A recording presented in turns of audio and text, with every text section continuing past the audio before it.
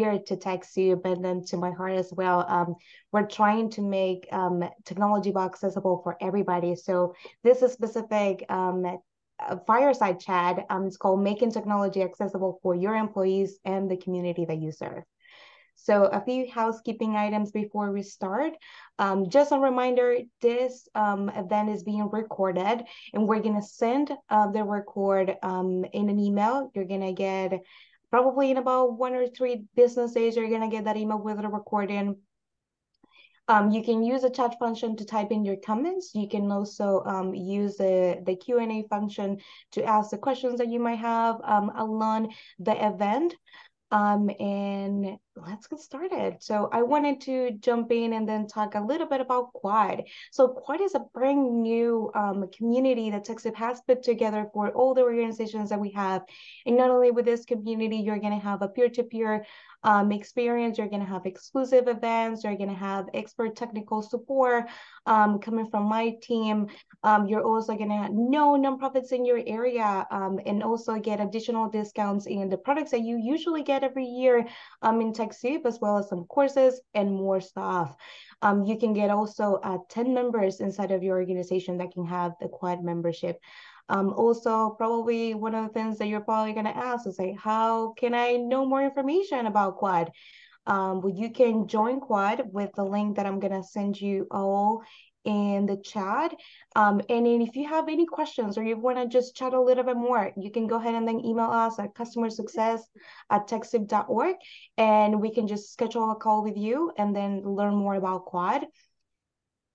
And then who's making this possible? So the customer success is the one that is making these events every month possible. Here's probably a little bit of everybody. You're probably already talked to a few of these folks. So we have Gerard, Kevin, Tamira, Tony, Ashley, Jonathan, and my person, and Vanessa. Nice meeting you all. If we haven't seen you, but I do see some familiar faces. So welcome again. And excited to have you all back. And then to the ones that I don't know, well, thank you so much for joining and hope that you can come along every single month. We do these events. And then now let's talk enough about me and enough about TechSoup, and then let's meet our speakers today. So with me, I have Peter Johnson from Inspire Tech. He's the Chief Technical Officer. And a little bit about Peter.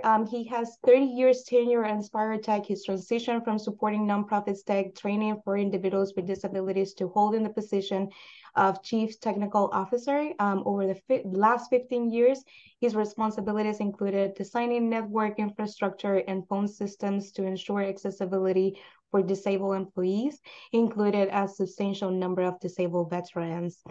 Also along with Peter, we have Celia Moreton. She is the development director of Life Services Alternatives.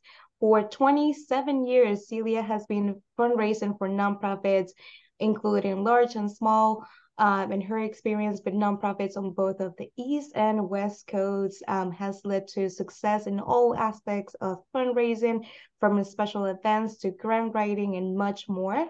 She has been working for Life Services Alternatives for 6 years, and she loves working with intellectually and developmentally disabled population. Alongside with Celia, we have Brian.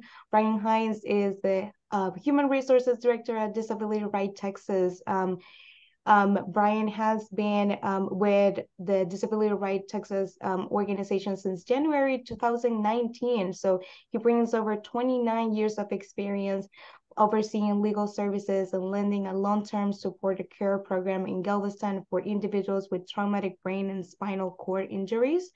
As well as his dedication extend to over 6 years to the HR Southwest Conference Board, showcasing a steadfast commitment to supporting organizations and initiatives for individuals with disabilities. And I am gonna just take it away with my speakers to see if they wanna speak a little bit more about themselves so we can get started with a fireside chat. Okay, I'll explain a little bit about the organization I work for. Inspire Tech started out doing training for people with disabilities, and a lot of the training, the disability group that we were aiming for was people who were blind, because we started at the time when JAWS came out. And the director of the organization, the president, saw JAWS as an opportunity to allow the emerging technology at that time, which was a PC with one, if not two floppy drives, to actually learn programming skills that were sort of emergent at that time at the PC level. And a lot of the work was actually linking up to mainframe systems to do, the COBOL programming and all that. But JAWS allowed that, and he saw real possibilities for that, and started the organization with that goal in mind. And he developed the organization so that we had a real structure that was built around providing support for our trainees, and that meant support for their transportation, support with housing at times, support with getting doctor's appointments, and making flexible schedules for them. And what he found was that he could train somebody up to make a really good programmer, but very often what happened was when they got out into the real job market, or they could get decent jobs and they were capable of doing them, but they didn't have the support that we had provided. And so very often their failure to hold the job had nothing to do with their capabilities. It had to do with the lack of support to ensure that they could do that. So he transitioned us from an organization that provided that training to one that provided jobs. And so we now do call center work. It's largely in the public sector. We have a fairly large contract with the VA, to provide support for their benefits office. And we also work with this in the state of Pennsylvania, the state of New Jersey, to provide support for a couple of government agencies. And it's all inbound support. And we still have people who are blind, who are doing work. It is much more limited to what they can do, because all of the systems that are used now are web-based. And unfortunately, web developers, the last thing they think about is accessibility. And we have worked at times with, so we have a phone system, and we've been through a number of different phone systems. And each time we get a new phone system, the first thing we do is we test it for accessibility, the client for accessibility. And we have actually gone to the phone system provider and said, you can't actually contract with government agencies with this phone system legally, because you don't meet the requirements for accessibility. And so we've had them reprogram, and they've been very responsive to us. And I think there are a lot of people that we found that want to support our mission. And so given that we are an organization that employs people to answer the phone, there are categories of people with disabilities that are never going to be qualified. And you can think right off the bat of somebody with extreme hearing loss, just can't answer a phone. And we've thought about different ways of making that possible, but it slows down the conversation enough that it's no longer just a language line call. It's a call that has 3 or 4 people involved to get the translation done. But it was an interesting transition to go from that model of providing the training to actually employing the people and providing them with the support that they needed. And so as an organization, we really don't have an HR department as much as what we call a case management department. And our case managers are responsible not only for the hiring and determining what the disabilities are, but for making sure that on the technical side, we can provide those support needs. And sometimes it doesn't work. I mean, we just had somebody who needed to use a certain kind of tablet, which was not going to be compliant with any systems that we put together. So, we are limited in what we can do, and some of that has to do with the projects that we run. But that's sort of where we are as an organization. And I think there are a couple of other organizations like us out there who are nonprofits who are actually providing employment and hiring people with disabilities. That's awesome, Peter. I wanted to also to kind of like change a little bit of the format of how we usually do our monthly events.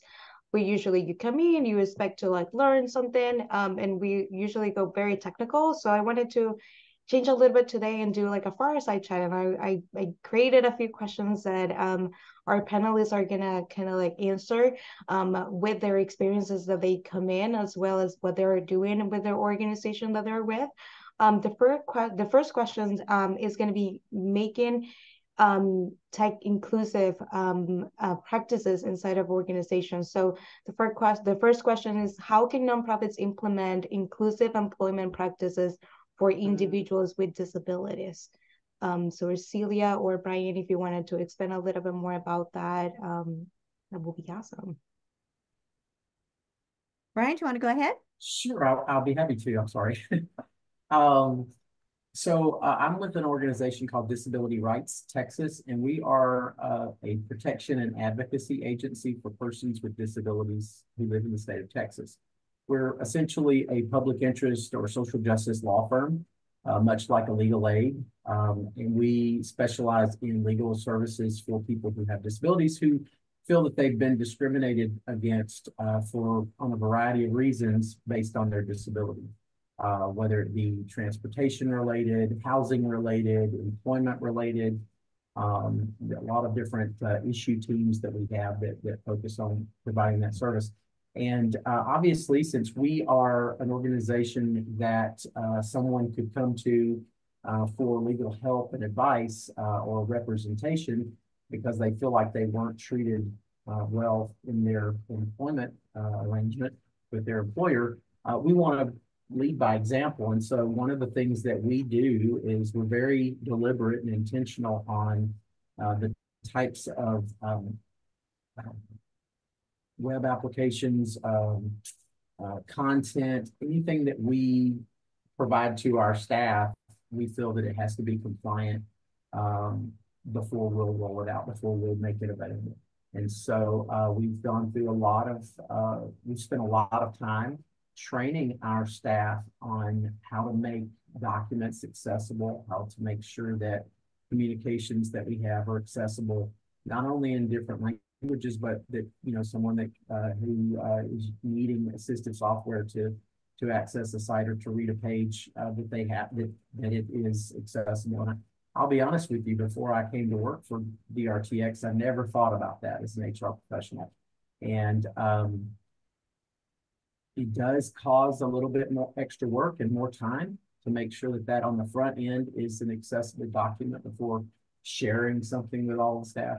But we have staff who have a sight impairment, who have a need for an accommodation to assist them with their job. And so we want them to have the same experience as someone who may not have that need. And so we try from an HR perspective to ensure that everything, from websites that an employee may have to access to, communications that we send out about benefits, that all of that is accessible on the front end before we even do that. And so I think that we feel like it's been helpful for us to kind of lead by example, if you will, so that our staff have, regardless of their situation, they have the same access and the same ease of being able to do their job. Okay, well, Life Services Alternatives provides housing and programs to adults with intellectual and developmental disabilities. And we have currently 15 homes throughout our county that serve about 80 individuals. And in addition to our housing, we have a program called Community Integration Training Program. And it's really a win-win out in the community. And it's open to everyone, regardless of whether you're a resident in one of our homes or not. We work with other nonprofits such as the library or senior citizen centers or food banks or that kind of thing. And the participants in the program go there and learn how to do various things at each one of those nonprofits. So whether they're increasing social skills by serving senior citizens and getting along and talking and having conversations, or whether they're actually learning at the library, they clean books and they learn to categorize. and things such as that. And it's a win-win because those nonprofits need help and volunteers, and we're providing volunteers who are learning also a skill that can translate to some kind of a job. It's not real technical at this point, but we do provide information and life skills for them to go on and use this in another position. Thank you so much for that. And then if you are you're here listening to the conversation, if you have answers for the same question, please feel free to chime in your question, your answers in the chat. We will love to know what you guys are doing as well, so we can all learn from this event and implement a few things in our organizations as well. I think like the other question that I have is, what strategies can nonprofits employ to overcome accessibility challenges in technology, ensuring that individuals with disabilities have equitable access to digital platforms and innovations? Well, I can tell you what we did. During the pandemic, especially when everybody was shut in, just like everybody else in the world, our residents were going a little stir crazy and wanted to participate in following their interests and having access to all the technical things that most everybody else has. So we did some grant writing, and several organizations gave us money to supply iPads to everyone that wanted one and could use them. And then they brought in some people to train, which was really good, on how to use the iPad. We have our 15 homes range from people who are very high functioning all the way to people that are completely bedridden, that maybe have trachs and different things that so there's a wide range. So a good part of our homes are filled with people that are kind of just like we are. You know, they want to be accepted, they want to learn new things, they want to be able to find out about all these different things in the world. And one of the ways they could do it is doing it on an iPad. But we wrote grants and it worked. For us, we try to provide multiple methods or ways that someone could access information, and then getting outside help to help us with making sure that any public-facing app or any content that we put out there is compliant and accessible.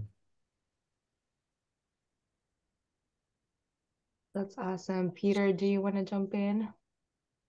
We've always found that it's we really deal with a higher functioning population that I think they're talking about, because you have to be able to have some manual dexterity to do data entry, but that manual dexterity ranges. People's manual dexterity has a vast range, and so we've always tried to accommodate people, and it becomes very difficult at times, and especially during the pandemic when you couldn't meet with them directly. We were interviewing, remotely, hiring remotely, sending equipment out, and trying in the IT in my department, we rarely know anything about the individual other than they have needs, and their needs are related to something. But half the problem we have is trying to figure it out without getting the direct information, because nobody should be sharing that information.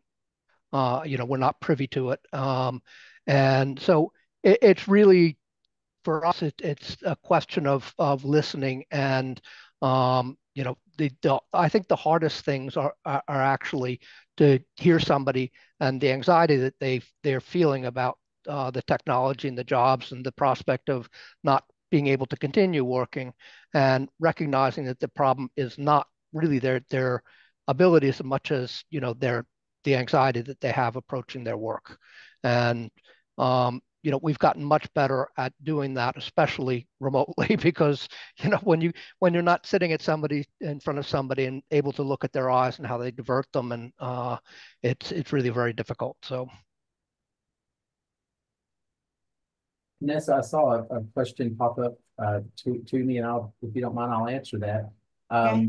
So DRTX is part of a larger network of all of the PNAs from every state. So there's a PNA for every state, and then there's also a PNA designated for Native Americans that's based in the Southwest part of the country.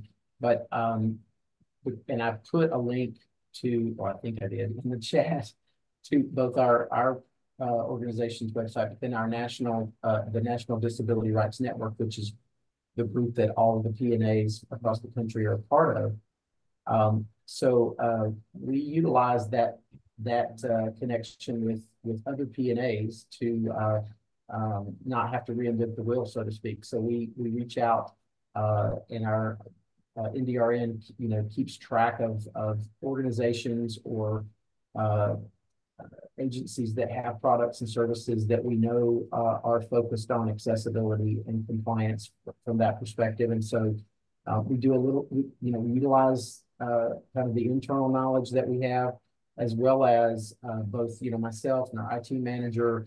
We're both very active in our industries and in professional associations that support those. And so we become aware of vendors and other products and services that we know are accessible or striving to be accessible. And so we kind of utilize a lot of different ways. Who have you heard that provides a service in this space that we're comfortable with? And because of the fact that we do a lot of litigation, we probably are aware of organizations that aren't compliant, don't have that as one of their tenets. And so it's a little easier for us to maybe avoid those folks who will be sued legally that we want to avoid.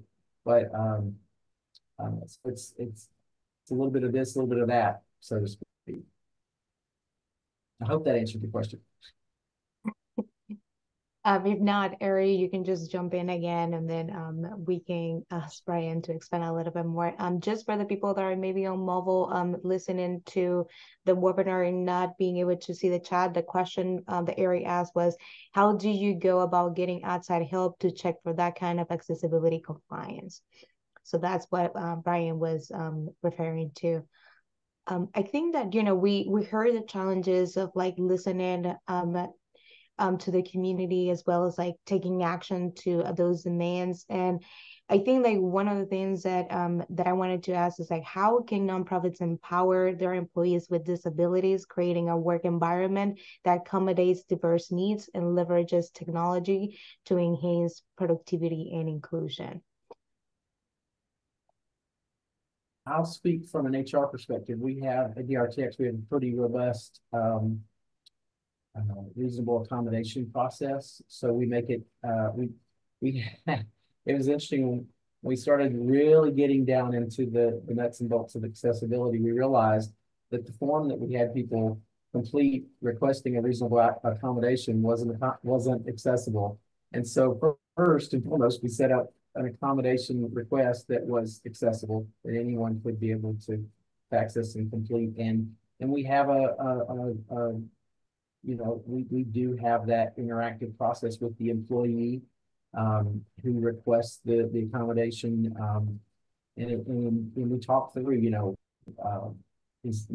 how can we do this? And we'll bring in, if it's a piece of equipment or if it's a program of some sort that they need to utilize. Obviously, we've got IT right there at the table with us to help us, navigate that process. And in general, we have an unwritten rule that it would have to be a fairly large expenditure for us to not be able to justify this as being reasonable. And so, we've done everything from, providing particular equipment that's specialized equipment or access to certain websites and other things like that, to things like, we had an employee who had an issue with bright lights and whatnot. And so we went through it. We bought some new bulbs to put in the fluorescent bulbs, things in the ceiling, so that it provided an atmosphere where she could do her work and not have to leave the office periodically because she had a headache, because it was causing her severe issues with vision. So, we welcome that conversation. In a lot of organizations, when someone mentions the need for an accommodation, that's kind of like, they look at it as a red flag, and we look at it as an opportunity. Like, okay, this is great. We're going to through this process, we're going to learn something we didn't know before that might help one of our clients. So we try to take that approach and instill that in our culture. I was kind of laughing at the fluorescent bulbs because we've got a similar situation here. And the solution we have is that there's a sun visor over that user's station. And, the kind you get for a car. And it's like she's in her own little tent and she doesn't get the bright light from the fluorescence. And, it's just a real cheap accommodation. And then when it works out like that, you can have a sun visor in your office area. So. That's an amazing idea. I love that. It was not my idea. I wish I were that clever. There's a resource, you may already be aware of it, but it's called the Job Accommodation Network, JAN, and they have a database of all sorts of accommodations based upon a situation, so you can go in and search for those types of things. So if you have no idea, if you're kind of stumped on what can we do, and if the employee may not be aware of what they need, you can together sit down and look through and see some best practices, and it really helps. Not having to start from square one, so to speak. I was able to put the link on the chat, so thank you so much, Brian, for that. But I just put the link for the Job Accommodation Network, so you can learn more information on their website as well. Celia, do you want to jump in on the question as well? Well, in all actuality, we don't have a lot of employees with disabilities because of what we do. We hire RNs and CNAs and direct support people. But what we do with our clients and their disabilities to get them to be able to do what they would like to do, because everybody has their own plan and every person is allowed to follow their interests and further their goals. We do whatever it takes to be able for them to do that, whether it means getting new technology or working with somebody or having somebody come in that will help them. And it's anything from music therapy to just recreational therapy to learning how to do something, and it might be because a lot of our clients have issues with their body. So it's learning how to use a computer when you can't use your hands very well or that kind of thing. So that's what we do. That's awesome. Thank you so much for what you all do.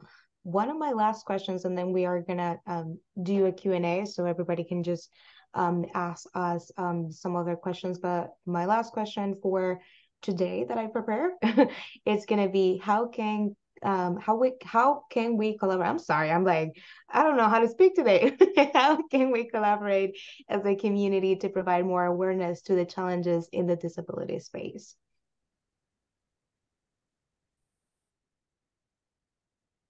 Well, I think I guess for us, we really try to make a point to think about that first and not last, if that makes sense. Like, let's don't forget about that and let it just be something that we stumble upon at the end. Oh yeah, we got to make this successful. That needs to be one of the first things out of our mouths is, okay, this does this. Is it accessible? Is this, does this meet the needs of our staff? Does this reflect the type of organization that we say that we are? and we're not perfect by any means, but we try to, incorporate that in a stronger way on the front end. Well, we do a lot of marketing and communications and going out and getting involved in things that are in the community, having a booth at a fair or whatever. We also have a couple of events during the year that people can participate in, whether they have someone in their family with disabilities or not. And just getting people involved, hearing about the crisis with housing for us that there are for people with disabilities, learning just more about what's happening. We do have in San Jose here, there's wonderful places. There's a Recovery Cafe where they work with people with disabilities, and there's Ada's Cafe, which all their a woman whose son participates in that started this program, and they produce wonderful food, and it's like a luncheonette. You can go have lunch and just keep everybody aware of what's offered and encourage them to get involved, because a lot of people just don't know about the problems that having disabilities creates. I think that my organization's director went to get the government contracts, the VA department contracts, primarily because he really wanted to hire or be able to and be in a position to hire disabled vets. And I think he wanted to do it for two reasons. One is that, it is something we all care about, but they get so much more visibility than the rest of the disabled population, who is disabled for no more intentional reason than the vets were. But I think he wanted that exposure, and I think it's gotten him exposure, and it's gotten us recognition by a number of fairly large organizations. So we're coming at it from a very different perspective by providing the employment, but I'm not the one that reaches out, though. Thank you so much again for being here. So one of the things that I wanted to do is that I'm gonna go ahead and then let our audience ask the questions that they will like to know a little bit more, or if you have any, or if you're interested in any of the answers from our panelists, but you want them to expand a little bit more, please feel free to do so. I'm gonna start with one of the questions that that it was posted from Roger a little while ago, and is, do you have any recommendations for places to learn digital accessibility for working towards IAAP certifications?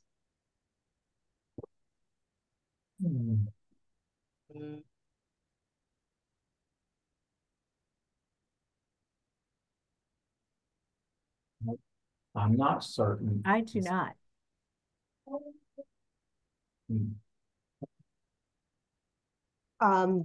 It's okay. I'd have to get back to you on that. Yeah, let's so what I'm gonna do is that I'm gonna go ahead and then we're gonna research a little bit. We're gonna get back to you via email. So Roger, if you wanna jump in with your email address, you can just go ahead and then instead of to everyone, you can select host and panelists, and I can just grab your email right there. And then we're gonna get back to you on that question a little bit more and see what other resources we can provide you. But that is a really good question, so thank you so much for that. If you have any other questions, please feel free to put them on the chat, or you can use the Q&A function. Okay, there you go. Thank you, Roger. We just got your email right here. If you can do the Q&A section, that's fine as well. Or if you can just put it on the chat, that's good as well. So you can get to your questions here. I feel like I wanted to for you guys to expand a little bit more. Oh, there you go. We have a question. So then never mind. So I see Rebecca's here saying it sounds like Celia's organization is closer to what we do. When providing technology with adults with IDD, what is your advice on defining the line between accessibility and reasonable security? I'm sorry, could you repeat the last part of that question? Yeah, so they're asking, what is your advice on defining the line between accessibility and reasonable security? Well, again, I don't know if it's just here in California, but everything is kind of individually based. And so when a plan is made and goals are set for someone that's in one of our homes, we do everything possible to provide the technology they need if they need it, instruction or any of that kind of thing. And if it's something that we've never worked with before or can't, we try to find an expert or something of someone that can help to be able to enable the resident to do what they are hoping to do or to reach a new goal. It's being a nonprofit, some things have to do with cost. So you cannot always just purchase new equipment or do what it is. You have to find a way to pay for it. So we use a lot of different ways. You know, you make connections out in the community with people that can provide things like TechSoup for a reasonable price. And we do that. I mean, there might be a little bit of time to wait, but we do as much as we can.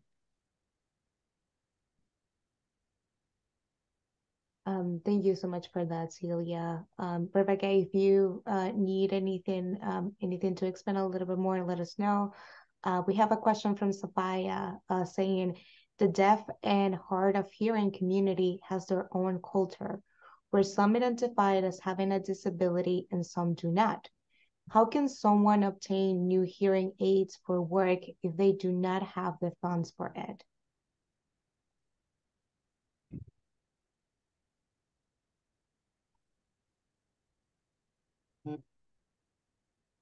Maybe we can explain a little bit more about like how we can toggle that. Well, I am sure there's some available resources. I don't know where this person is that is asking the question, but I would start maybe with some kind of organization for the hearing impaired and go from there. There are a lot of funds that go to various things like that that people don't know about and are not always used. But I think that's what I would do. There has to be an organization in the area that has something to do with deafness or hearing impaired, and they would be a good starting point to ask those questions too. And, Yeah, yeah. sorry. Go ahead. No, go ahead, Ryan. No, I was just going to say that that's our approach as well. I mean, through our community partners, other advocacy organizations or disability organizations, our attorneys and advocates or they're aware because most of our staff, particularly our advocates, you know, come out of industry. They either worked in the education field or they've worked, you know, for a state organization or they've worked, you know, at the federal level, and they're not happy with maybe how things were going, and they want to make a, you know, a difference and impact systemic change. So they have contacts in the community and they have contacts with other organizations. So we just utilize that network and because you're exactly right, Cecilia, there's a whole lot of services out there that people aren't aware of. I mean, we find they're not aware of who we are, so that we know they don't know other organizations as well. So it's just, you know, who do we know that does this? I see messages come across our teams all the time, you know, to staff saying, hey, I've got a client that, say, for example, is in need of hearing devices. You know, they don't they don't have the funds, they don't have the capability of buying it. How do they get it? And 9 times out of 10, there's someone that has a connection that says, okay, this group is doing that, or there's something going on right now that they can take advantage of. So that's how we do it. Also, here in California, if you have a developmental disability or an intellectual disability, you go through one of our regional centers. Regional centers cover each one covers certain counties. And I would contact your regional center and your caseworker and ask. That is a really good answer. And I wanted to also talk a little bit more about that, right? Like how can we, as well, you guys as a specialist in the field, how we can combat that, right? Like when somebody, what Sophia was saying, when somebody identifies themselves as having a disability and some do not, how we can bring awareness to the entire community to know that. I think like that's also something that we're battling also as an organization, with some employees that may have disabilities but they do not want to disclose it, and how we can make sure that we're providing what they need as well.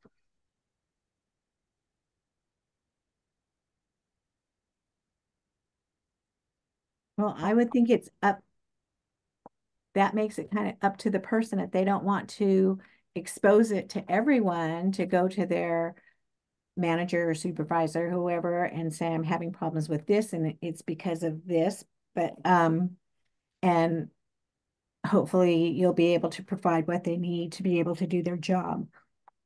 But I think in that case, it's really dependent on how much the person is willing to say, I have this issue and I need help. I have a question here saying, when providing devices in shared living facility with access to the internet that are communally accessible, how will you use your judgment to protect them from potentially harmful content, but also allow them to use the devices how they would like to? So I think like it's more about like how we can set up boundaries with the devices that we're providing, as well as letting them have the autonomy to kind of search for what they want. Well, all our residents are adults, so we don't have the problem that you might have with teenagers or younger children. And I'm sure in the homes there are maybe some restrictions or maybe parameters. I'm not sure what they are, but everybody in our home is over 21. That makes it a little bit easier, huh? Well, and prior to coming to DRTX, you mentioned I ran a assisted living facility in Galveston that catered to folks who had a traumatic brain injury or an acquired brain injury, and all of our residents were adults. And we're fortunate that we didn't have shared access to the internet. They had their own personal internet access, and this was their home. They had privacy to do what they wanted to do. I mean, just like they would if they lived somewhere else. So we trained our staff to be aware of that and not to feel like they needed to impose their opinions or their perspectives, their background, their beliefs on this person. You're working in their home, and you may see something that you don't see all the time, but this is their home. Right. And we had a resident that was a quadriplegic, qualified for our program because of his injury, and there were times when he would go to his room to search the internet, and that was his private space, and he had the ability to do that. And that was just something that we made our staff aware of, that during certain times, not before you go in. This is his home, and so I think that helped it. I think that you bring a really good point, right? And then it's also the awareness part that we were talking about, right? Like how we can make it just a seamless process for everybody involved. And that's perfectly it. You know, the example that you put in, Brian, is making sure that people feel that they want to do what they feel like they want to do, right? Without any restrictions. And I think like that brings that community, the community point back about like what we can do to facilitate the programs and the software and everything, but like letting people actually take that and then do whatever that they feel like to. So I think like that's a really excellent point that you brought up too. I think we are almost on time. So I just wanted to say again, thank you so much to everybody that joined us today. It has been a pleasure to have you here. It has been a pleasure to see some familiar faces as well as some brand new ones. It has been a pleasure to be with here with my amazing panelists today. Celia, thank you so much. Peter, thank you so much. And Brian, thank you so much. It has been a pleasure to talk with you guys. And to the audience, if you want to join this monthly events, please feel free to do so by the link that I posted on the chat.